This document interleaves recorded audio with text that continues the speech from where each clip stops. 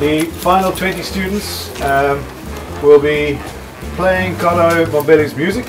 So there's been an audition on your musicality, on your ability to feel jazz, to work with others, to play in an ensemble, etc. And we've come up with a shortlist which I'm going to read now. Now the thing is, does this work in the context that Carlo intends to take the band? It's the Standard Bank National Youth Jazz Festival, so we took quite a deliberate decision to make sure that the students felt that they were being represented, that they were hearing music, one that was rooted in jazz but was going to pull them in because it's got a more modern feel, and secondly that they can relate to as, sure, this is cool, and thirdly having musicians who are young enough for them to look at it and say, I can aspire to that.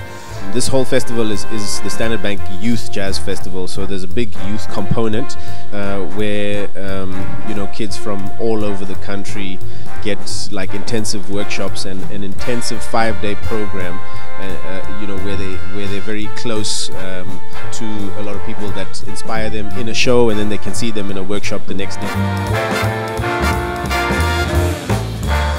I was once a student also attending this festival, and I benefited a lot from that, meeting a lot of the older musicians and getting to check the gigs and asking them questions and being in close proximity to them, and now for me to have that opportunity to do that to people younger than me or beginners in music, it's great for me. It's sort of a full circle moment for me. When I was younger, a couple of years ago, I always looked up to the guys who were in the National Youth Band, so it was always something that I wanted to do. So coming to Grahamstown just made me want to, seeing the audition process and everything just made me want to audition. I didn't expect to get through. So I was surprised because I didn't think I would make the cut. When I saw my name on the wall, I think I just was in utter shock. I didn't check my name. I had people come to tell me.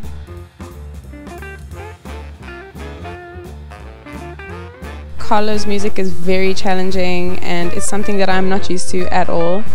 For him, it's not about what you play, but how you play it. It's just awesome doing something that's really different, and it's his music, so he has a sound in his head, how he wants it.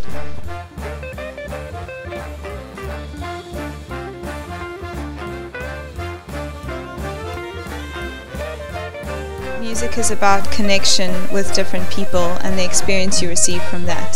So more than anything, the connection I'm receiving with Carlo, with the band, with the people we're playing with the audience, an experience of doing this, of learning new music and of growth, and just really stepping into the experience and really enjoying what it has to offer.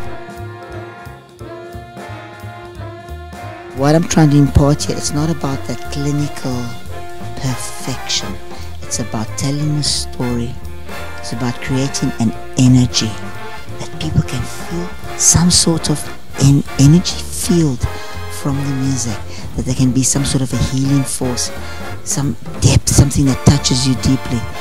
And these youngsters managed to pull that off.